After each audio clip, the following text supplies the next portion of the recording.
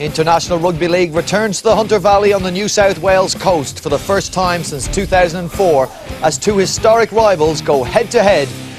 Breaking Ruben Wickie's record, Darren Lockyer's last test on home soil in the famous green and gold jersey. Well, what a reception he will receive from the Newcastle crowd.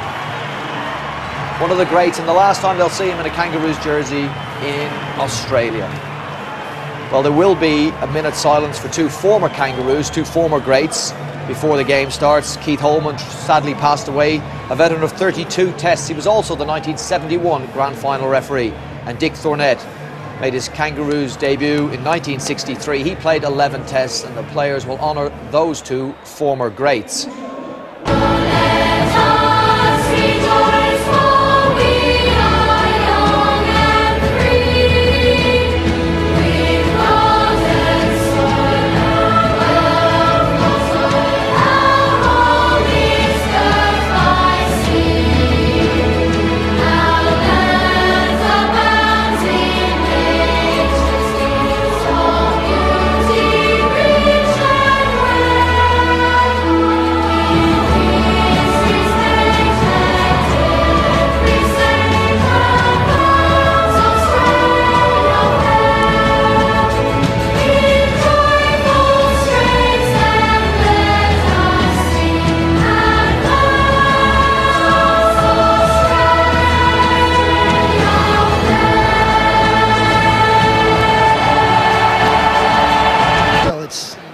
Magnificent view here this afternoon.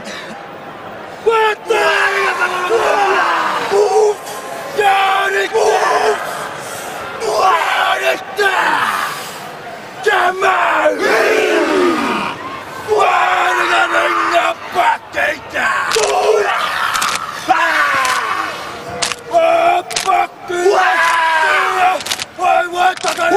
Fucking on hockey!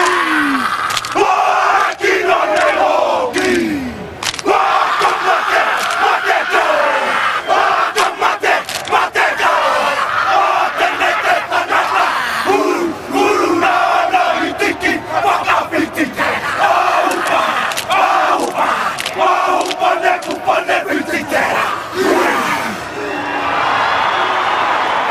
Isaac Luke, of course, front and centre there again. I think that's the reason that Isaac starts these matches from the bench.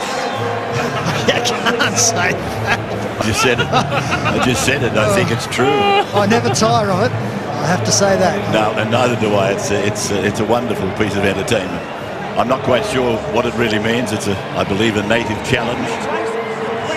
And the Kiwis go into a huddle now as the Australians disperse down to the southern end of the ground. That breeze is quite strong, by the way, coming. 5 players on debut on the occasion of rugby league history as Darren Lockyer plays his last rugby league game on Australian soil, and Marshall kicks off. The test match is underway. Gallen brings the ball back and will be held just outside his 10-metre line. The Cal played near halfway by Scott, then to the kick, and Lockyer got a kick in. He's on the ground. They've tested him out early. They did indeed, and the referee said it was okay, but there was a second challenge from Russell Packer, which is very, very borderline. Yeah, I will say, Sterlo, he tried to get Lockyer up, and Russell Packer running back, is continually looking up. Darren Lockyer is sure he feels quite bad about it. So on the 40-metre line then with New Zealand, we'll keep an eye on Lockyer. Brown is with the ball. And Australia puts a sweep down the right side, and they link up with Tonga. Tonga's gone down to the 20-metre line, back to Lockyer, across to Uarte. Oh, what a thrill for the Nova Caspian. Akila Uarte on test debut has scored in front of the Andrew John stand. Yeah, what a moment for Akila Uarte, but it was sound by the champion Darren Lockyer.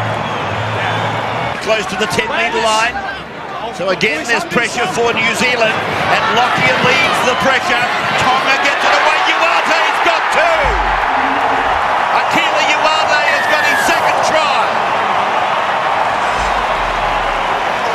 By Lock up the top. McKendry was down low, and so Smith spins it away to Lockyer. Lockyer back The Kangaroos' third try. But they want to have a look at this one upstairs. Well, they would have scored earlier in that set of 6 if Darren Lockyer could have gone behind Luke Lewis, who he hit short, but the defence got up quickly. But there was a 3-man overlap on that occasion. It's a similar setup with Lockyer at first receiver. We're going upstairs just to have a look at if there's any obstruction involved. No. That's a decision made by the defenders. And the second man pass to Billy Slater is a good one. Darius Boyd scores. There should be no problem with that. It's beautiful ball playing by Lockyer. It's facing sideline to sideline. He's going to give up a big penalty one day. Thurston's pass floated forward. It's come down to Darius Boyd. He'll pass inside to Lewis. Lewis passes to Lawrence, and Chris Lawrence scores in the Test match. I don't know if one was touch judge here. Someone was yelling forward. That time, Lockyer finds Uarte now, and he runs it straight and hard at Foran. And Foran is helped in the tackle there by Mannering. Smith it is, onto Thurston, and Thurston goes away deep to Slater, short to Williams, short to Lawrence. Here's another try. Lawrence has scored his second try of the day. And again, perfect execution. They were given the football at the right end of the field. Fui Moi is losing the football in the play the ball area. And then the sweeping left side play, and you can see the New Zealand defence staggered, all coming in the end. It was a 2-man overlap. Chris Lawrence had Darius Boyd on the outside. But West Tigers centre 3/4, he didn't need any help.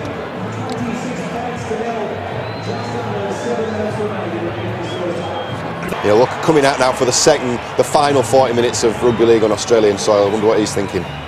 Well, it's the 56th time he's worn the international jersey.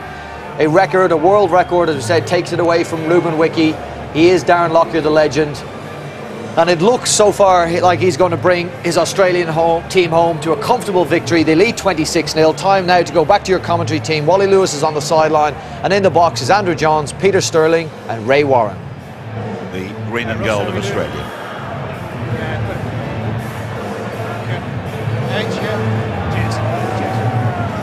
Shadows starting to lengthen across the ground from the western side of the ground where we broadcast from. We're ready to go. Wonderful sight here at Aussie. Onside, time to run, lads.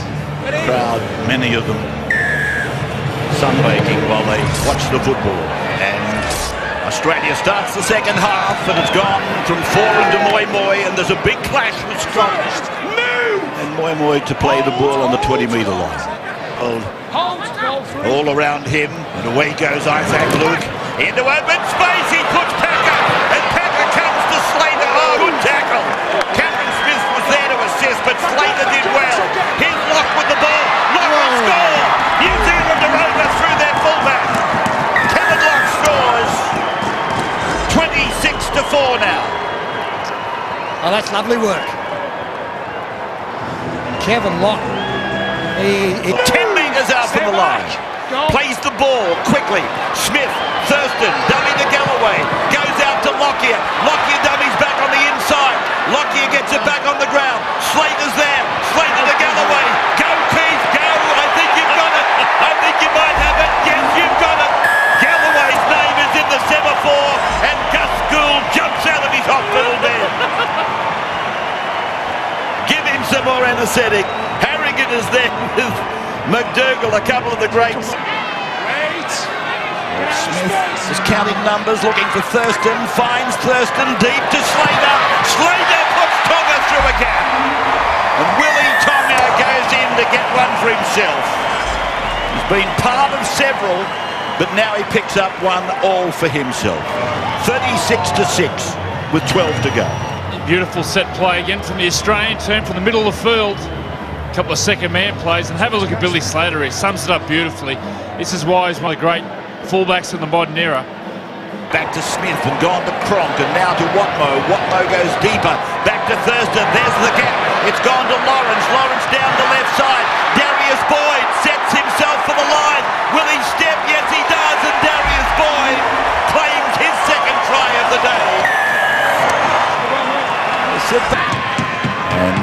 on the Deers on the carry back. She's done plenty of today. 15 tackles and 15 hit-ups.